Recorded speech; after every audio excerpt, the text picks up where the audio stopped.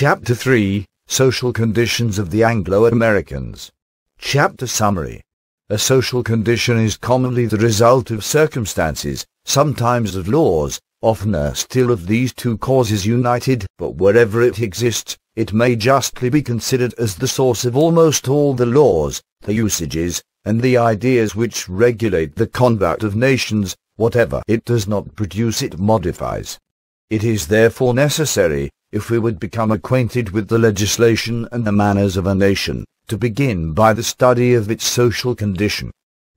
The striking characteristic of the social condition of the Anglo-Americans in its essential democracy. The first emigrants of New England. Their equality. Aristocratic laws introduced in the South. Period of the Revolution. Change in the law of descent. Effects produced by this change. Democracy carried to its utmost limits in the new states of the West. Equality of education. Many important observations suggest themselves upon the social condition of the Anglo-Americans, but there is one which takes precedence of all the rest. The social condition of the Americans is eminently democratic. This was its character at the foundation of the colonies, and is still more strongly marked at the present day. I have stated in the preceding chapter that great equality existed among the emigrants who settled on the shores of New England. The germ of aristocracy was never planted in that part of the Union. The only influence which obtained there was that of intellect. The people were used to reverence certain names as the emblems of knowledge and virtue. Some of their fellow citizens acquired a power over the rest which might truly have been called aristocratic if it had been capable of transmission from father to son. This was the state of things to the east of the Hudson, to the southwest of that river, and in the direction of the Floridas, the case was different. In most of the states situated to the southwest of the Hudson some great English proprietors had settled, who had imported with them aristocratic principles and the English law of descent. I have explained the reasons why it was impossible ever to establish a powerful aristocracy in America. These reasons existed with less force to the southwest of the Hudson. In the South, one man, aided by slaves, could cultivate a great extent of country. It was therefore common to see rich landed proprietors. But their influence was not altogether aristocratic as that term is understood in Europe, since they possessed no privileges, and the cultivation of their estates being carried on by slaves, they had no tenants depending on them, and consequently no patronage. Still, the great proprietors south of the Hudson constituted a superior class, having ideas and tastes of its own, and forming the center of political action. This kind of aristocracy sympathized with the body of the people, whose passions and interests it easily embraced, but it was too weak and too short-lived to excite either love or hatred for itself. This was the class which headed the insurrection in the South, and furnished the best leaders of the American Revolution. At the period of which we are now speaking, society was shaken to its center. The people, in whose name the struggle had taken place, conceived the desire of exercising the authority which it had acquired. Its democratic tendencies were awakened, and having thrown off the yoke of the mother country, it aspired to independence of every kind. The influence of individuals gradually ceased to be felt, and custom and law united together to produce the same result. But the law of descent was the last step to equality. I am surprised that ancient and modern jurists have not attributed to this law a greater influence on human affairs. It is true that these laws belong to civil affairs, but they ought nevertheless to be placed at the head of all political institutions, for, whilst political laws are only the symbol of a nation's condition, they exercise an incredible influence upon its social state.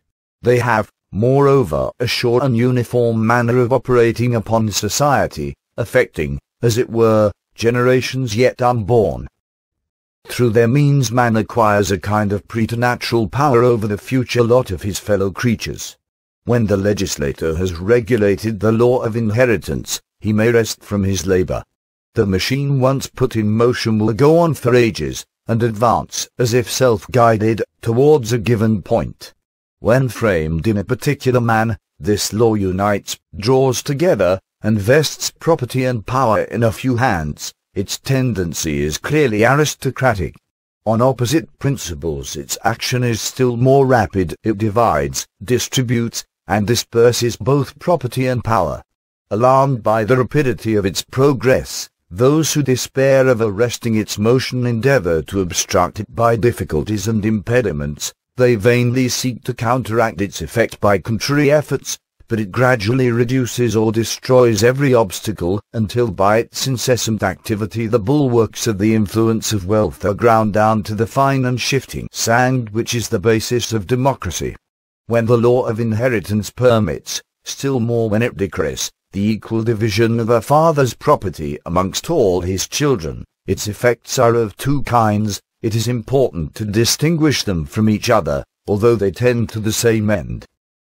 In virtue of the law of partible inheritance, the death of every proprietor brings about a kind of revolution in property. Not only do his possessions change hands, but their very nature is altered, since they are parcelled into shares, which become smaller and smaller at each division.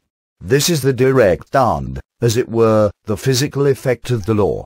It follows, then, that in countries where equality of inheritance is established by law, property, and especially landed property, must have a tendency to perpetual diminution.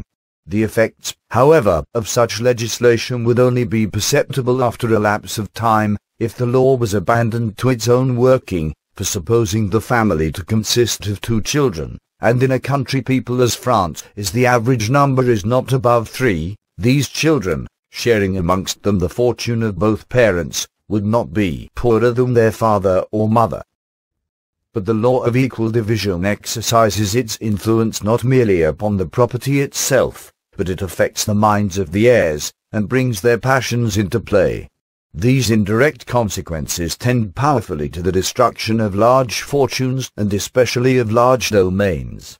Among nations whose law of descent is founded upon the right of primogeniture, landed estates often pass from generation to generation without undergoing division, the consequence of which is that family feeling is to a certain degree incorporated with the estate.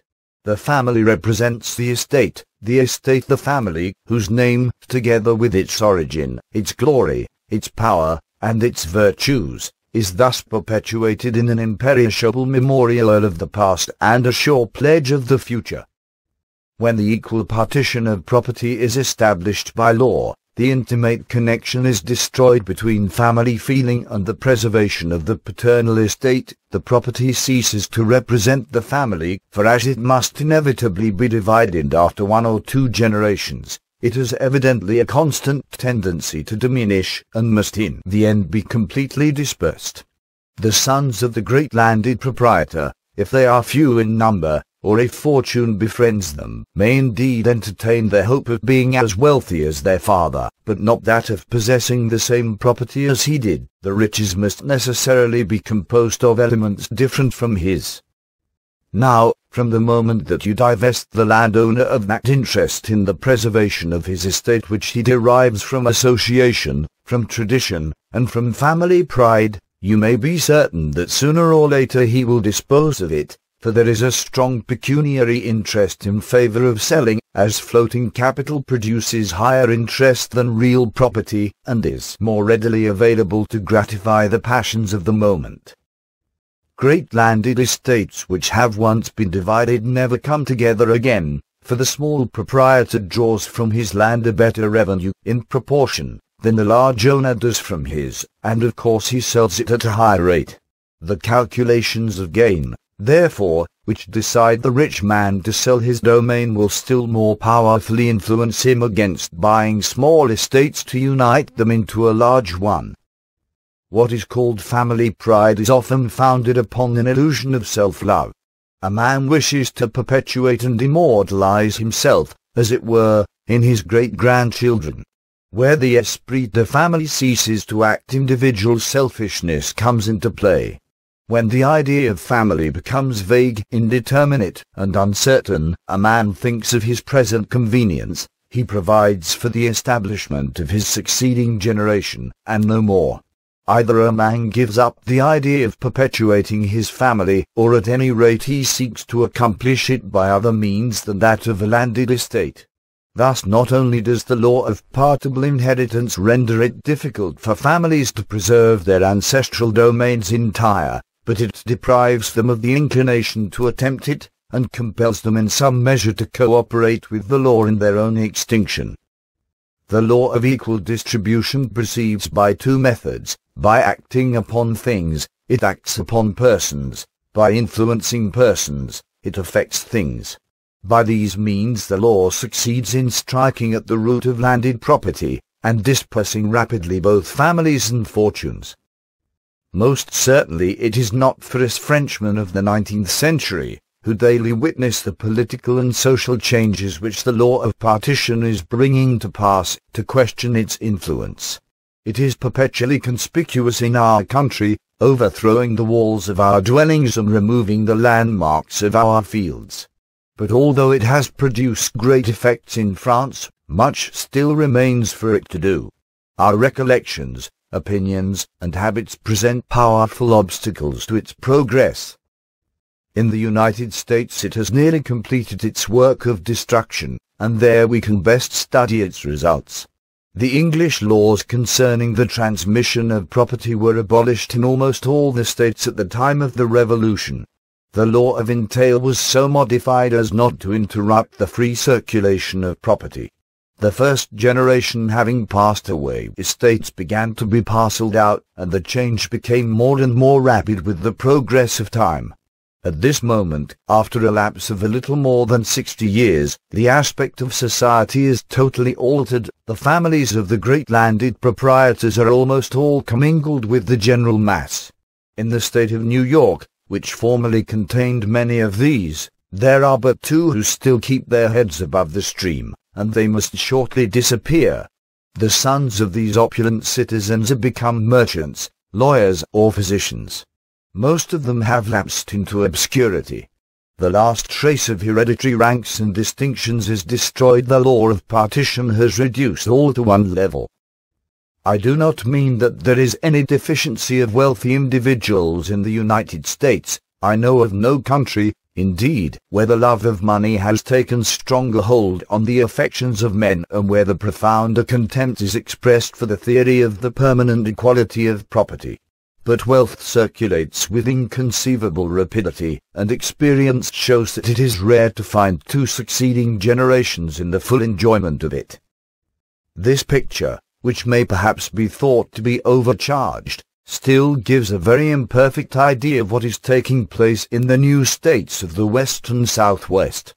At the end of the last century a few bold adventurers began to penetrate into the valleys of the Mississippi, and the mass of the population very soon began to move in that direction. Communities unheard of till then were seen to emerge from the wilds. States whose names were not in existence a few years before claimed their place in the American Union, and in the Western settlements we may behold democracy arrived at its utmost extreme. In these states, founded offhand, and, as it were, by chance, the inhabitants are but of yesterday. Scarcely known to one another, the nearest neighbors are ignorant of each other's history. In this part of the American continent, therefore, the population has not experienced the influence of great names and great wealth, nor even that of the natural aristocracy of knowledge and virtue.